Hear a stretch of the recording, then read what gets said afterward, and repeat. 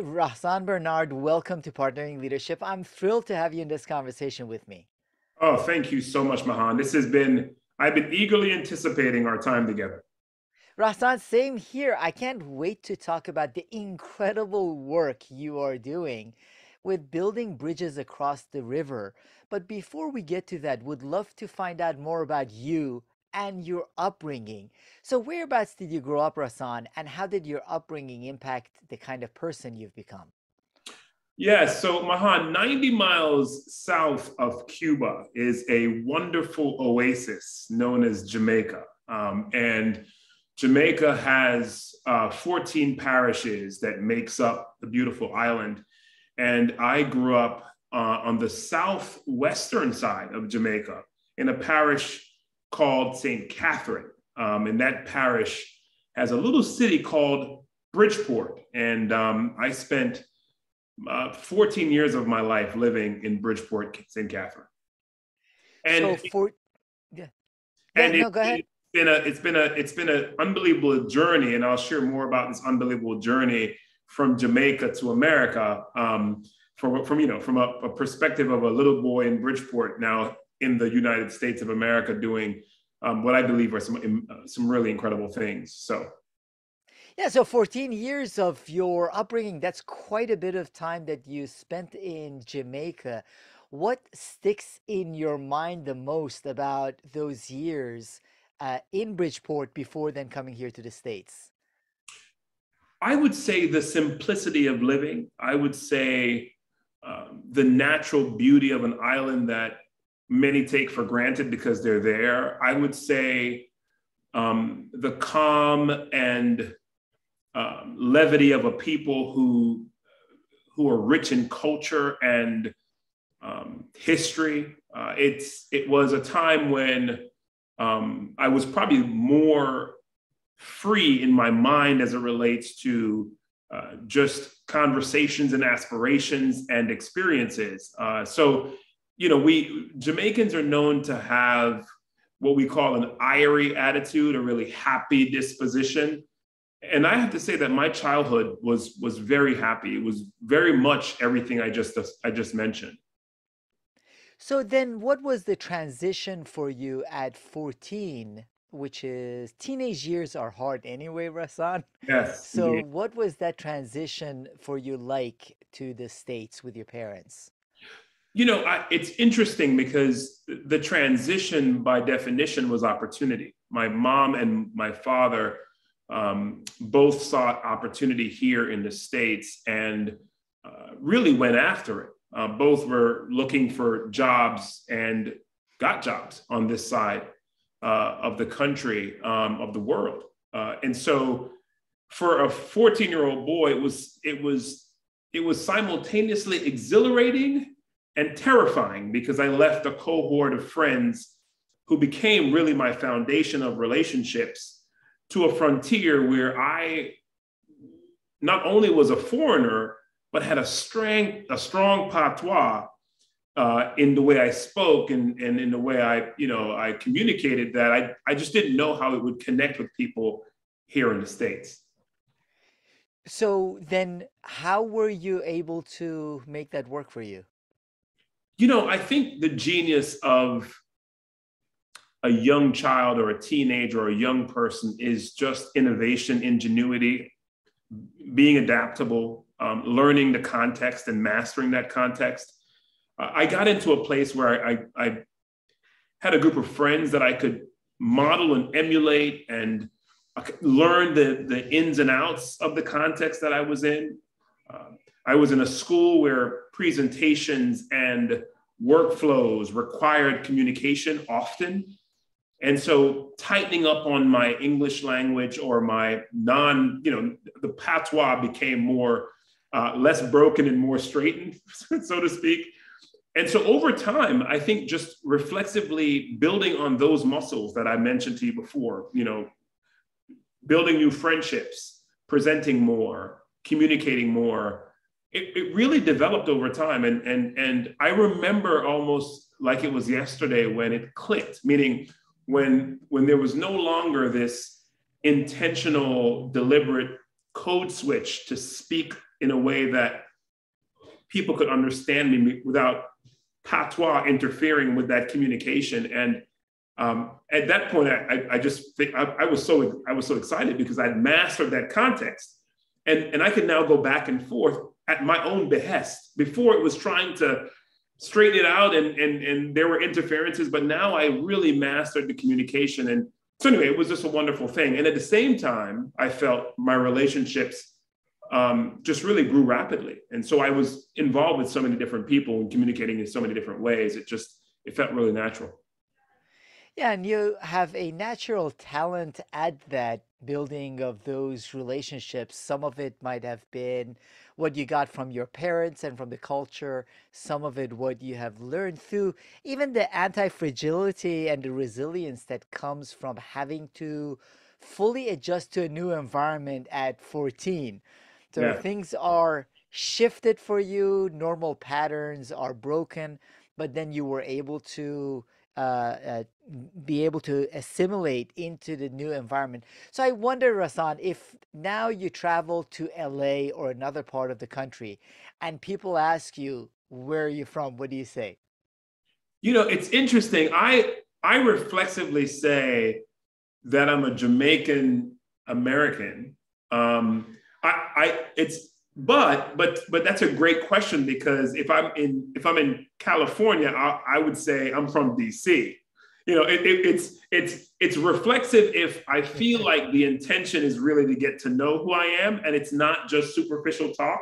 And I think that assessment of conversation, I think I'm pretty adept at, with with assessing, does someone really want to know me and really get to lean in, or is this just a surface conversation that will end in the just easy back and forth banter. So yeah, so I would say reflexively, if you're leaning in to know me, I would say I'm a Jamaican who's an American and came here at 14, and would kind of lean in and go into that. But yeah, I think otherwise it's, yeah, I'm from the DC area would be my quick response.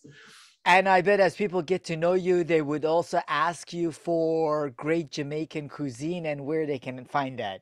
Oh, absolutely. I think every Jamaican, it is endemic to our being to seek out the best Jamaican cuisine whenever you move to a place. So if you want to know where Jamaican food is, yes, you ask me, and I can point you in some really good directions.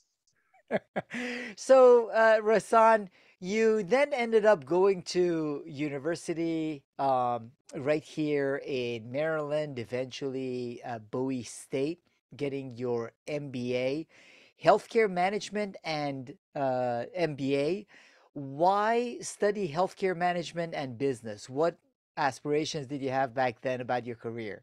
Yeah, it's interesting because that whole scholastic apparatus that was my life it came through a really interesting experience. So let's bring it back. So I'm a Jamaican that came to America. My mom is at the time probably 41, 42 years old. She knows nothing about the education system here in America. I go to high school, and I apply to literally one college, one university. And the reason why I applied to one university is because my guidance counselor, I attended a high school, Eleanor Roosevelt High School in Greenbelt, Maryland. My guidance counselor had me apply for what was the Meyerhoff Scholarship, because I was in the National Honor Society. I was in the Talented and Gifted program. And she said, you would do beautifully if you applied. Literally, I applied to one school and got into the school. And so the University of Maryland was a school that, so unlike this, this kind of context where people do a common application and apply to 75 schools, or they have a plan of breaking their schools from Ivy to state schools to whatever, Rahsaan Bernard did none of that. And in fact, the whole MBA thing came, and I was told by a friend of mine that I should have applied. There's several schools that were great business schools. And for me, as the young Jamaican, I was thinking about money. So even though I got into, the University of Maryland business school, the cost of school was 3 times the amount at Bowie State. And so for me, who wanted to go in business, I was like, this makes more sense. And so, when I tell people that story, it's a very different, it's an unconventional path for most people in the States, because people get to anyway. So why healthcare and why business? Well, one, the University of Maryland, Baltimore County had one of the most, I think, rigorous health informatics program at the time that I was attending, and they're known for their honors college disposition, and they're known for really strong engineers and research. And so it was kind of a natural fit for me when I went to the school and saw the opportunities that healthcare informatics. One, this sounded really neat. Two, I really loved the idea of health and health management. That was one. And then two, to understand how technology can support that was just something that was very interesting to me. So anyway, so I chose it because of those things, but I also wanted to understand how this can be monetized in a way that not only support organizations and individuals, but if I wanted to start a business, how could the value proposition of putting healthcare, technology, and business together lead me to become someone successful, or someone who's desirous of becoming successful? So those are the reasons why I chose that path. And it's been wonderful. It's been absolutely wonderful. Yeah, I mean, they're interesting fields, and I'm just curious, anyone that knows you, has the opportunity to see Rahsaan, knows you are very fit, you exercise quite a bit, you've done bodybuilding. So what was it that got you so specifically interested in exercise fitness, which then also you wanted to marry with the studying of healthcare management and business? And, it started out at 12 years old, Mahan, standing behind a fence in Jamaica and watching a neighbor of mine who was an extremely fit guy do pull-ups on some kind of apparatus he created. And I knew him because he was my neighbor, who was an older guy, but I was just fascinated by his fitness level, his diligence, the look he had, the confidence he exuded. And I was desirous of all of that. Plus, at the time, I played sports. So I played soccer. And so I was already involved in athletics, but I did not look like this guy. And so that really was the first trigger. And from that point onward, it was an exploration and an adventure for me to get to a place where I could emulate what this guy, to me, represented. And so one thing led to another. So that led to high school sports. High school sports led to collegiate sports. And all the while, being in the sports context also placed me in the gym. And so being in the gym, one thing led to another. So I started to really try out different things with my body, hence the bodybuilding, right? It's a whole different discipline, and it's a lot more rigor with diet and exercise. And so I explored that for a period of time. And then, so all of those things were additive, and all those things in aggregation led me to this desire to study more about health and health management. Obviously, going to UMBC and seeing that there's a health management / informatics, I took that. Desires to own my own business is the reason why I did business. And when you add it all up, that sum is where I am today. Yeah, and so you also took that and started a business in health management with your new wife, Delise.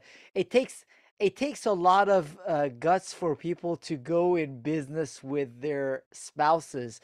So what's the story of you wanting to start that business and have your wife as your partner? Yeah, I think that's a great question. So let me just make sure, in the spirit of full disclosure, I married up. I married way up. My wife is brilliant. She is the smartest woman I know. And she, Rahsaan, I have met her. I agree with you. You did, but we are both very fortunate that way. So I oh have to my agree with you, God. my friend. Yes, no. So I met my wife 19 years ago, and the 2 years prior to actually being married, we discussed many things. But one of the things we discussed more specifically was business. Her dad was an entrepreneur. She grew up in an entrepreneurial family.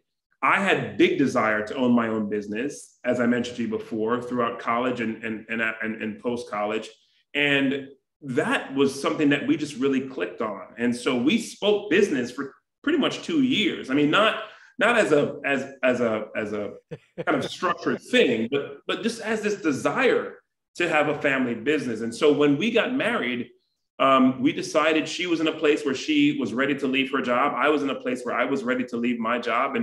And what we did was really staggered how we did it. So she left her job first. We lived on one income because we went from two incomes to one income.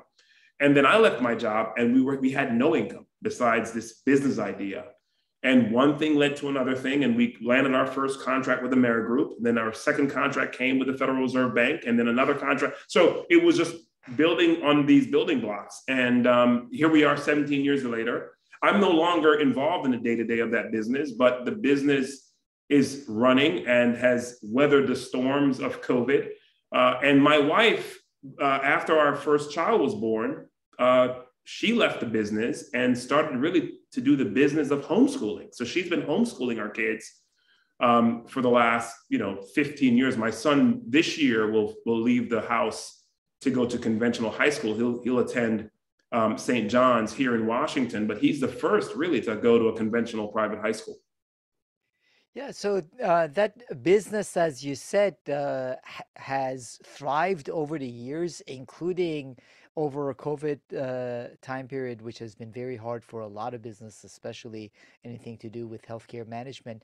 Now, then what was it that got you to look into and become the president of Building Bridges Across the River, Rahsaan? I would say for me, from a very early age, I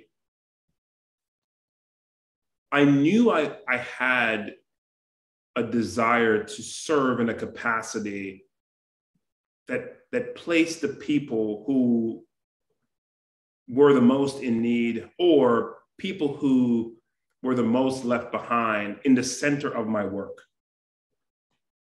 There's always been this magnetic pull to lead in this context.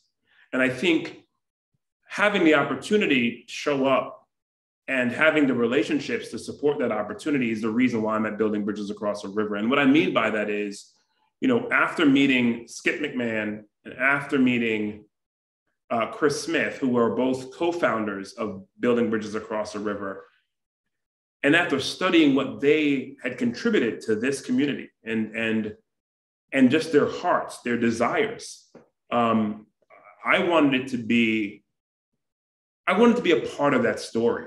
And so really my own desires of being a leader in this context, coupled with what they had already set in motion, was just, to me, a no-brainer. So, Rahsaan, what is this story? What is Building Bridges Across the River? Yeah, so Building Bridges Across the River is a Ward 8 nonprofit whose primary purpose is to reduce the barriers to social and economic mobility for residents east of the river. And if you are a Washingtonian, or if you are someone who lives in Washington but not necessarily born here, it's very evident just by the four quadrants of the city and by basically the east and knowing the east and west side of the city to understand that 900 feet of water, which is the Anacostia River, really separates the city in many, many ways, economically, medically, socioeconomically, in the context of even food deserts. There are more food deserts on our side of the river. There are more opportunities for debilitating disease. I mean, there's a study out today that says folks east of the river live 13 less years than folks west of the river. Housing prices, due to redlining over the many, many years, are lower here at this side of the river. It's 4 times higher in many places on the west side of the river. So the east of the river families have been left out of conversation a lot, and it has been under-resourced for many, many years. And So, so, Rahsaan, let me interrupt you there for a second because I think sure, it's important for us to put it in context. sure. Why is that? Why has the eastern part of DC been neglected over generations? Why has the eastern side of the city, most specifically east of Anacostia River, had such issues as you say, food deserts, medical deserts? I mean, you name it, it's there. Why is that? What are the historical factors and roots of this? That's a great question. So there are a confluence of issues, but at the root of it, much of it has to do with race. And so when you look systemically at history, what you've seen, so just based on that question alone, demographically, 92%, upper 90% of the city's Black and brown population lives east of the Anacostia River. Okay? And so over the last 30 years, even before that, the types of investments that would come this side of the river were stymied because of race. People didn't want to invest in this side of the river. Schools that are on this side of the river were not performing at the results of schools on the west side of the river. And so because there was a lack of investment due to race, there was also a lack of investment in the assets that are here. So redlining, for example, was a big reason why many dollars from banks weren't flowing readily east of the river. And to have kind of a socio-ecological understanding of this kind of context, we know when there's a concentration of poverty, there's a concentration of a lot of maladies like crime, right? A lack of healthcare because doctors and physicians and institutions don't want to come across the river to invest here.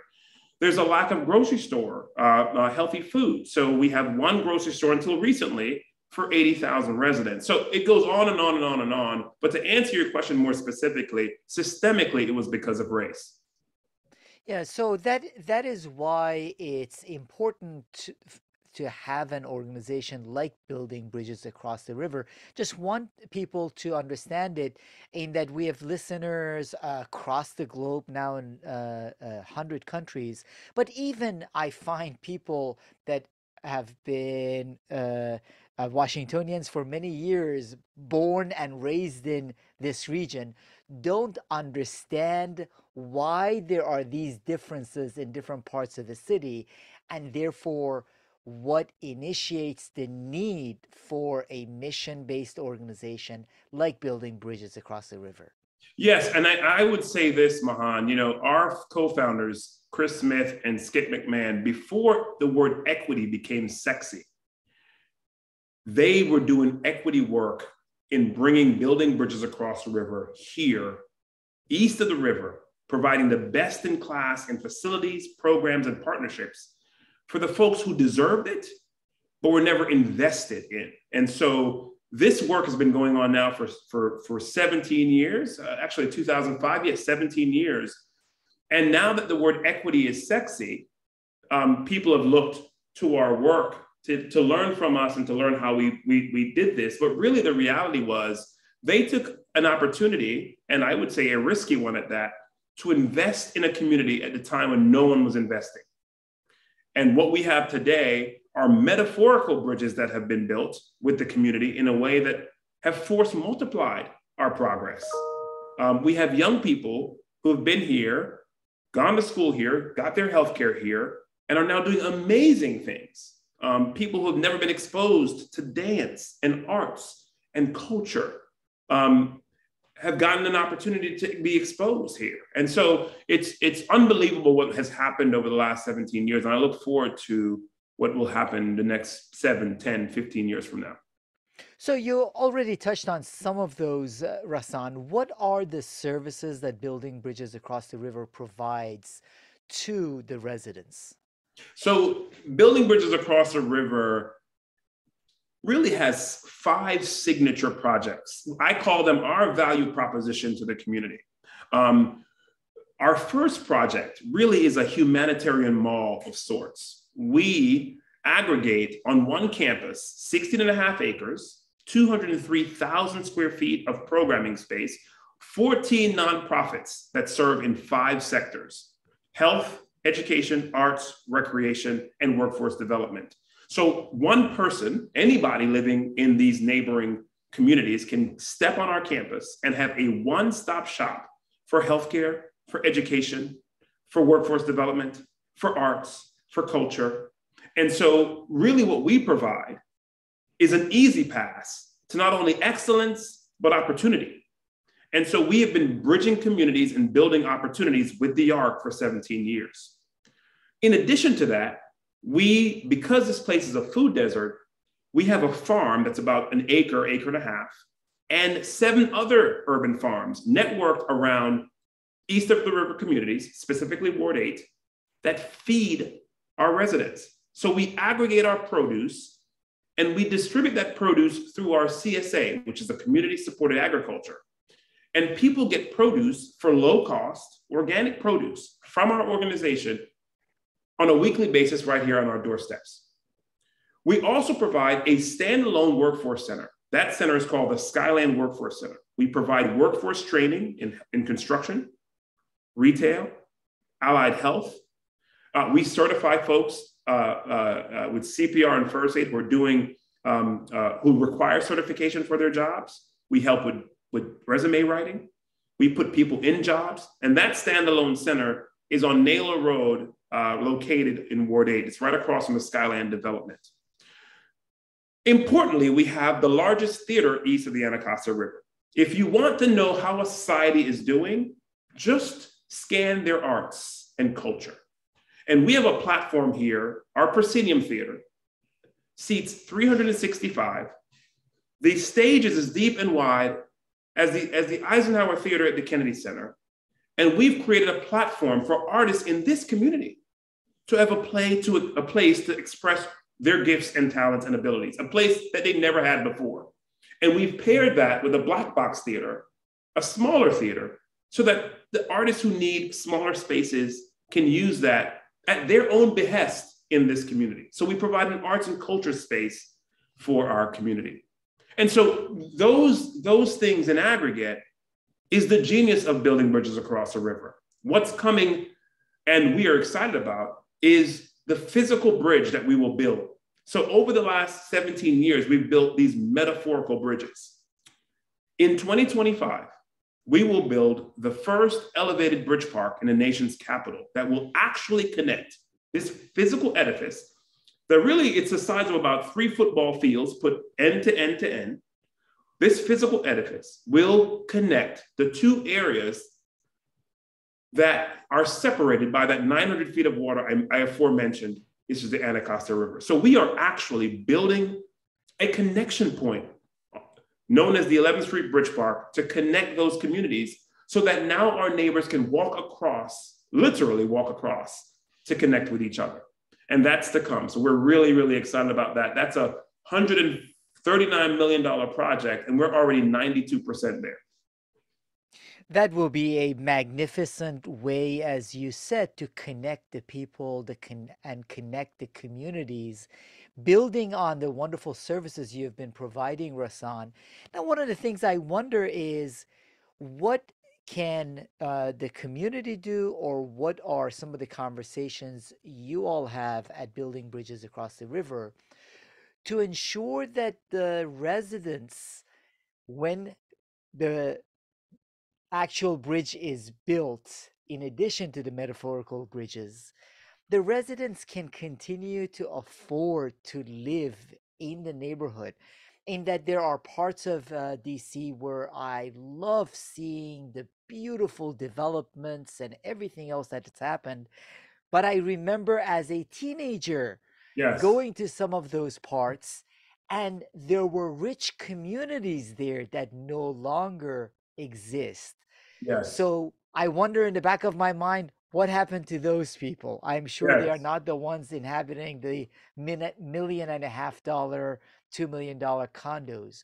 So as you're building this physical bridge, what are the conversations around and what are you doing to make sure that it is the residents that benefit from it rather than quickly get outpriced and pushed out to another part of the city through Prince George's County or out of the region?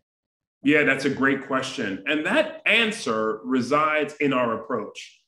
So we have been building this bridge, this physical bridge, not the metaphorical ones I mentioned, over the last 10 years. So its manifestation, the physical edifice, its manifestation is earnest, right? So it's to come.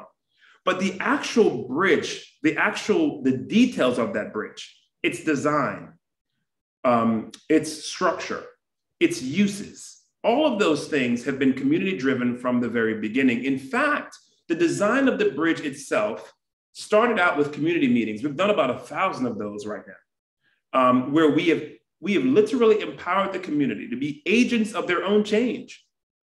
So this community driven project received national recognition for its equitable development plan. So prior to us even talking about getting a contractor to put one brick atop another brick, we have been building with our community their desires, their wishes, and their intentions.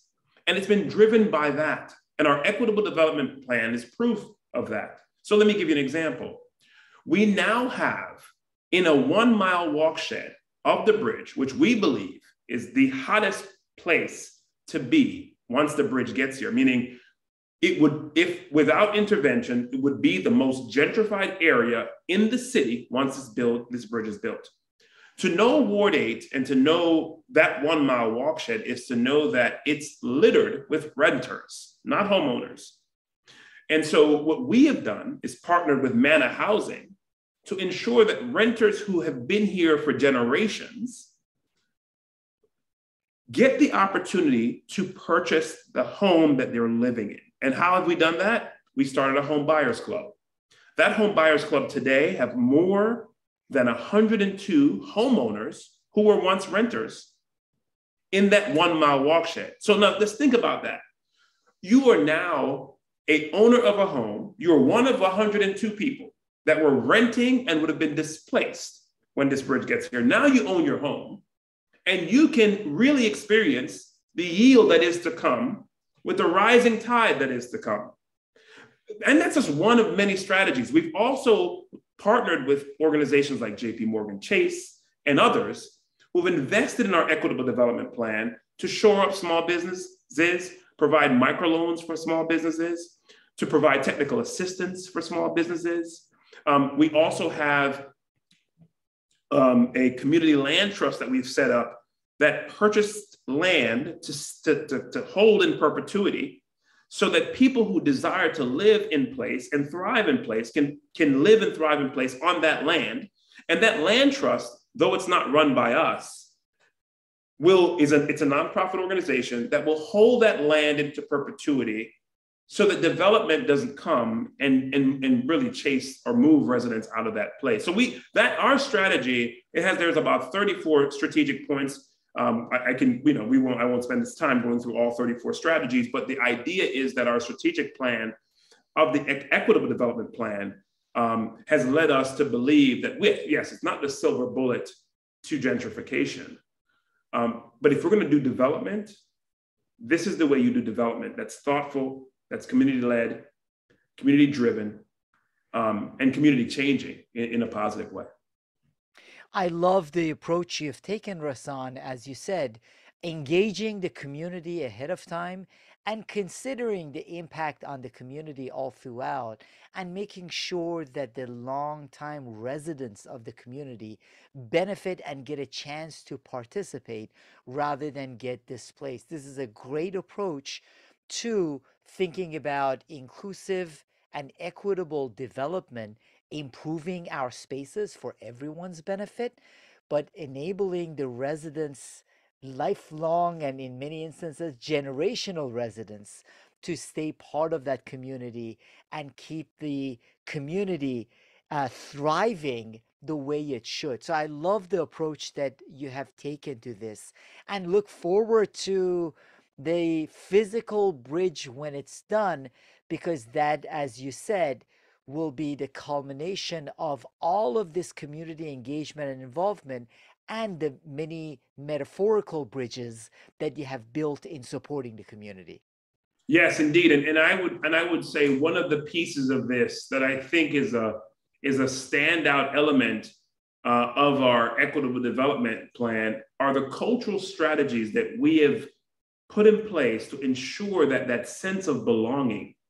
You know, Mahan, one of the things I love about Jamaica is that when I go back to Jamaica, its topography, its culture, its reggae, the food, the people, it has stasis. It hasn't changed. It hasn't morphed into something that's unrecognizable. Money hasn't poured into it and that's changed its disposition. It's Jamaica. You get off the plane and you say, I am home.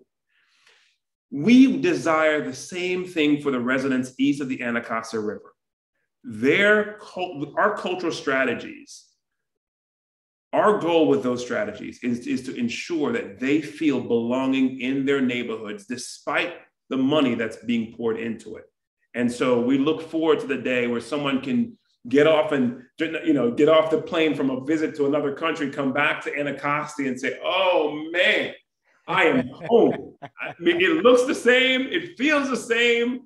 So anyway, so those are some of the things that we're really, really proud about, and our national recognition for that. We're a member of the Highline Network, which is a group of folks who are doing the same kinds of projects, rebuilt infrastructure projects throughout the country to support communities, and our project has been highlighted by the Highline Network as kind of the best in class approach on how to do this, on how to build and invest in communities.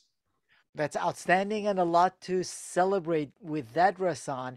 There's also a lot of celebration with respect to you having joined National Board of Feeding America. What Yes. is Feeding America about, and what do you look to contribute through that board involvement? Yeah, so Feeding America is a national organization. It is really the national office represents 200 food banks across the country with the goal of ending hunger in America. That's really the goal, to end hunger in America, to have no person in America go hungry. And so it's for me, it's a wonderful organization because I get a national lens of what's happening across the country as it relates to food insecurity. And I get to opine and also share in strategies to help people across all of America become more food secure. And so for me, it just gives me an opportunity to think strategically and bring that strategic thinking locally, as I'm also a member of the Capital Area Food Bank, and to see how those national strategies, once distilled, how they can impact local communities like ours. And so it's really been a wonderful experience for me being on that board. Yeah, and Rahsaan, one of the things I love with respect to what you've done with building bridges across the river, and is really important to keep in mind with respect to leadership, is that for quite a while, partly because of the industrial age view of organizations and leadership was very much top down, where a senior executive or group of senior executives would think what's the right thing for the organization, roll it on down. And that's also the way we approached as a country, and in many countries, the communities, where a group of people would go sit in a room and decide what they thought was Yeah. best for the community and implemented it. How you have been approaching building bridges across the river is the way leaders of all kinds of organizations, not just community based organizations, should think about leadership, which is it is through the engagement, through the participation, and the active involvement of the people that you build up the strategy, not a strategy that is decided high on top and then cascaded down to everyone else in the organization. Yes, I look, I couldn't agree with you more. I think what I've learned about leadership in that regard is that it is it is it is tantamount, if it's not defined, as service. And that service looks many different ways. To your point, it's the service of empowerment. It's the service of deep listening. It's the service of motivating ideas. It's the service of facilitating those ideas. It's the service of, at times, acquiescing to the ideas that are brought to the table. And so I agree. I think that there's that, the type of leadership that I currently operate in is that servant leadership. Absolutely. So, in addition to, again, your own leadership, Rahsaan, you have focused a lot on doing the right things in the right way with the community.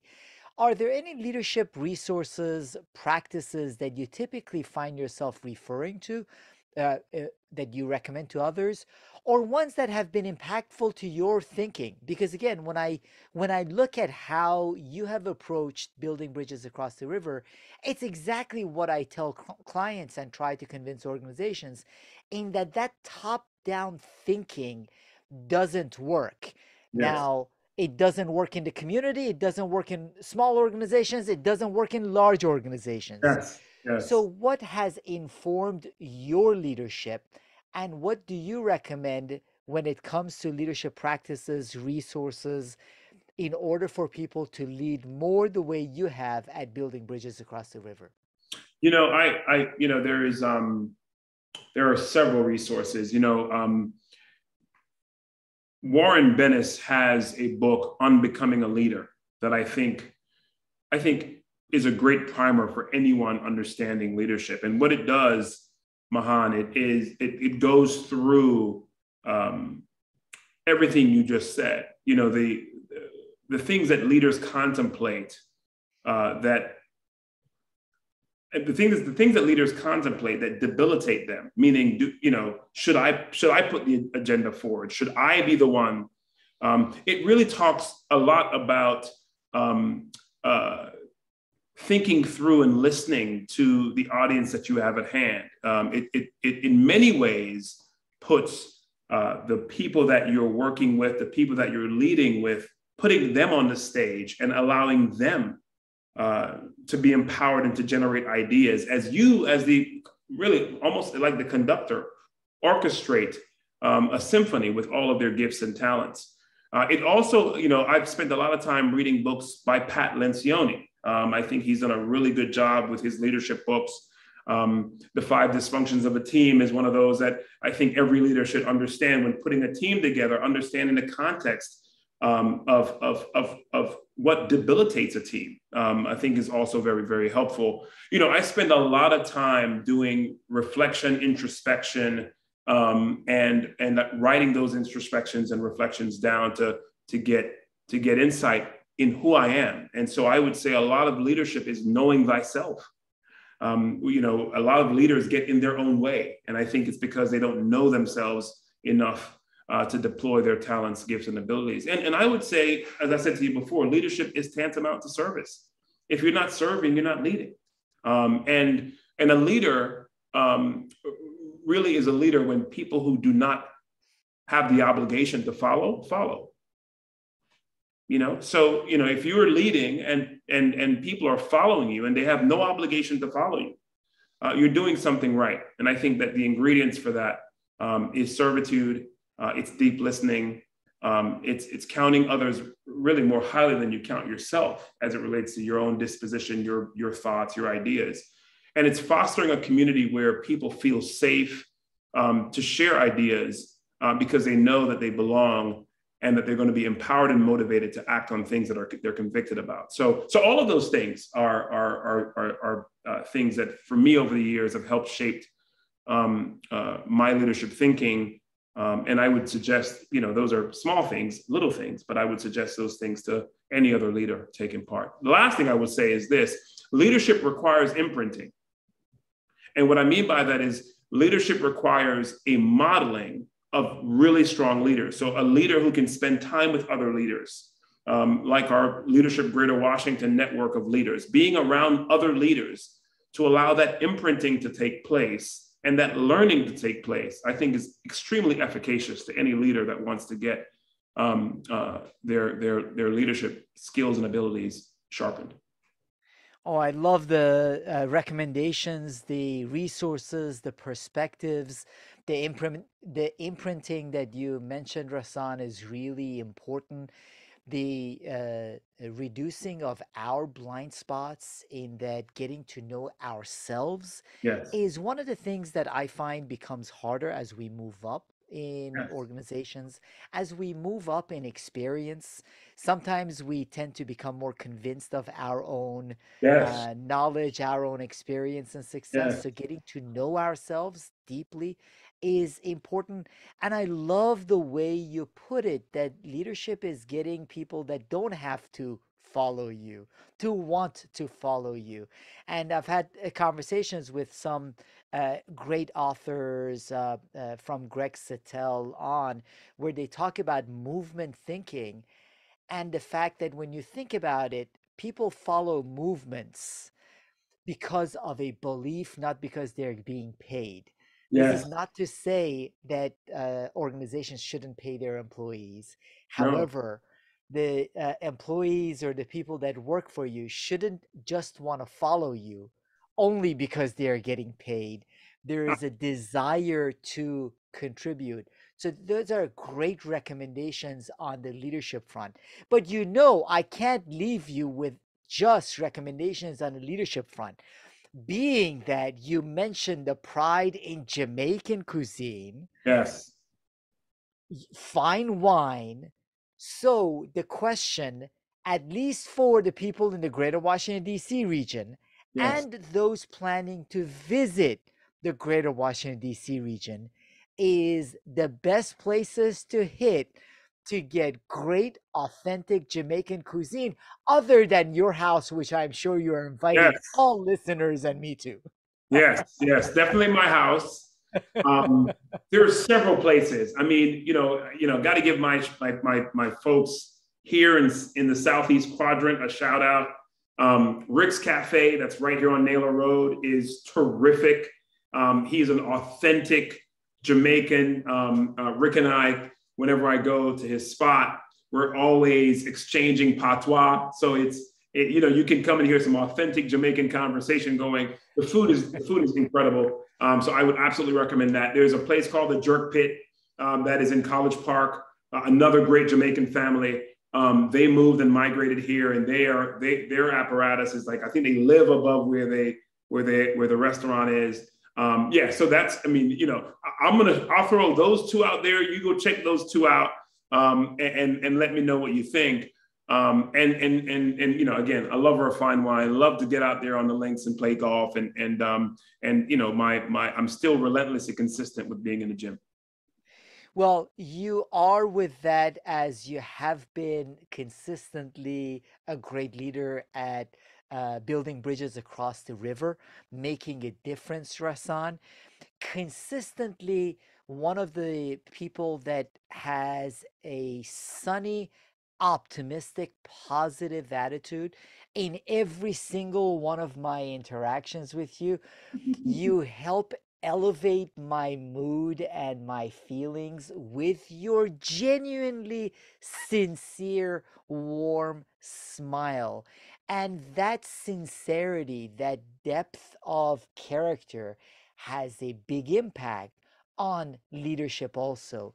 So I really appreciate you sharing your leadership journey, the impact you've been having at building bridges across the river, the resources, and most especially your modeling example. Really appreciate you, Rahsaan Bernard. Oh, Mahan, my pleasure to be with you today. And thank you for all those kind words. You are way too kind, and you lift my spirit. It's a thing that we reciprocate. And I think that I believe, iron sharpening iron. I just love being around you too. So I appreciate the opportunity to be with you today. Thank you, my friend.